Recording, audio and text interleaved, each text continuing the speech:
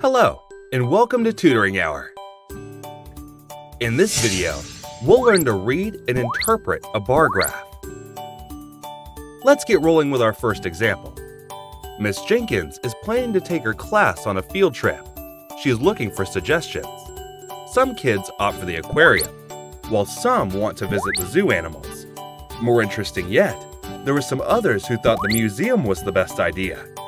So to decide on the field trip destination, Miss Jenkins asked the 15 kids to choose between the aquarium, zoo, and museum. Miss Jenkins then converted the information into a bar graph. Let's read the bar graph and answer a few questions. Favorite field, trip, destination. This is the title of our bar graph. We have a horizontal line and a vertical line. Along the vertical line, we have the number of students, and along the horizontal line, we have the 3 destination choices.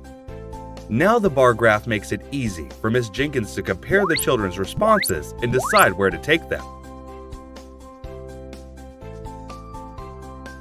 How many kids choose the aquarium? There were 7 kids who chose the aquarium. How many kids opted for the zoo? 5 students opted for the zoo. And how many wanted to go to the museum? We have 3 museum lovers. Which was more popular, the museum or the aquarium? Look at these 2 bars. Which bar is taller? The aquarium, which means the aquarium was more popular than the museum. What was more preferred, the zoo or the museum? Let's look at these 2 bars more closely. Which is taller? The zoo. So we know the zoo was more popular than the museum. Which destination was the most popular? Comparing the heights of the 3 bars, we can see the aquarium has the tallest bar.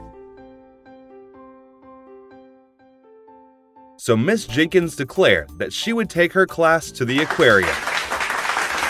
Miss Jenkins then went on to ask her students about the aquatic animals they wanted to see at the aquarium. The kids' choices included the jellyfish, stingray, and dolphin.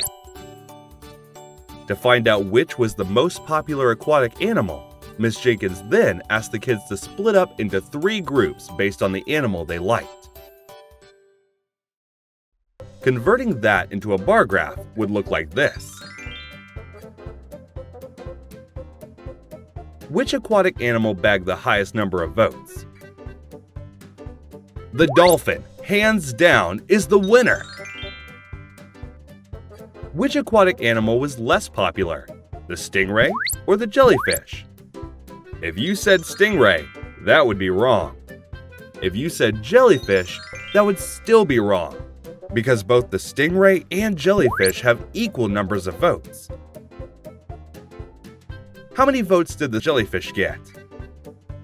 The jellyfish got 2 votes. How many liked the dolphins? Give yourself a pat on the back if you said 11.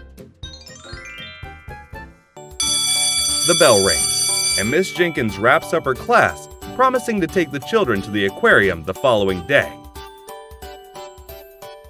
It's time to start putting it into practice by solving some of these worksheets at tutoringhour.com. Hope you found this lesson useful. Show us some love with your likes and shares. Subscribe to our channel right now. Thanks for stopping by.